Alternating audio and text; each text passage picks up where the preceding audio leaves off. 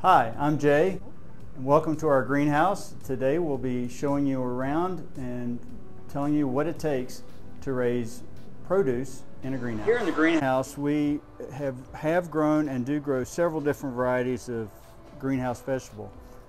We're growing tomatoes and cucumbers. This particular section of the greenhouse has long English cukes.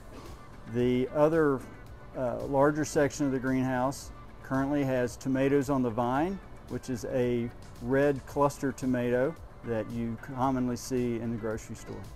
There are a lot of good reasons for using a greenhouse versus a crop grown in the field.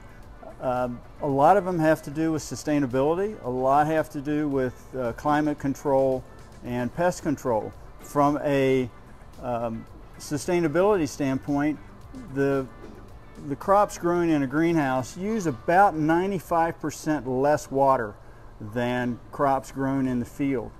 The other thing about a greenhouse is we keep the crop in production for around 9 months out of the year, where a crop grown outside in the field lasts about 6 weeks before it gets plowed under. Here, the fertilizer that we use is measured so that it is what the plant needs, and any over fertilizer gets reintroduced to the plant, so we have a high efficiency use of fertilizers. Also in the greenhouse, we are able to control the climate much better than outside. A lot of issues come from rain falling on the plants or dew falling on the plants, can introduce some fungal diseases and things that we don't have to deal with in the greenhouse. Also, we have the opportunity to control the temperature better, mainly the nighttime temperatures, and even the humidity in the greenhouse is just easier to control and keep at a more constant level than outside. To go back really to the beginning of how our plants are propagated, really I go back to when we select the seeds. We have a team that goes to our seed suppliers. They have expos where our team will taste the tomatoes. They'll learn about the properties of those tomatoes, the size, the average weight that they'll grow to, the disease resistance, those sorts of things. They choose the seeds then that we will purchase. So we purchase the seeds and send them to a propagating company. We send, for every plant, every tomato plant, we send 2 seeds. One to be germinated as the rootstock and one to be germinated as the vine stock. So we send those seeds to our propagator. In our case, it's a company in Ontario, Canada.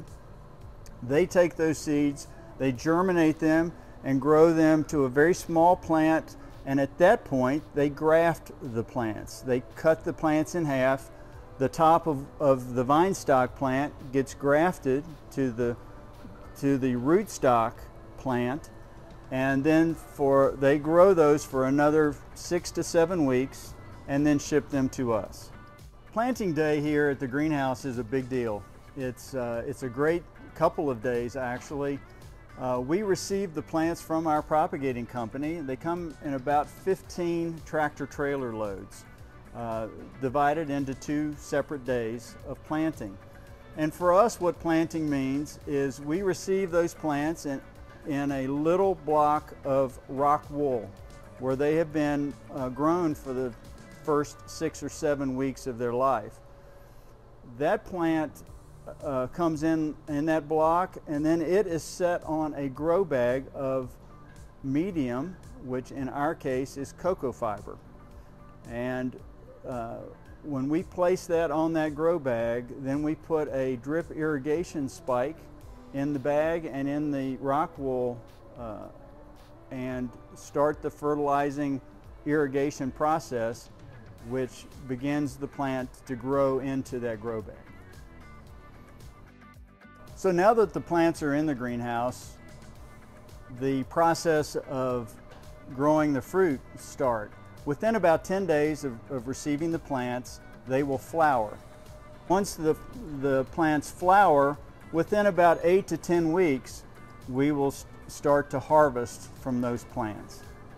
So the process of going from seed to harvesting the plant, there's a lot of work that goes on behind the scenes. There's a lot of logistics.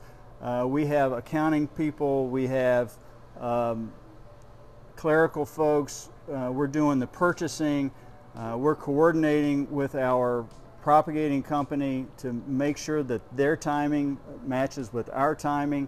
And at their facility they have everything from horticulture people to integrative pest management and people that are making sure that it's as seamless and as smooth as possible from purchasing our seeds to harvesting our first tomato.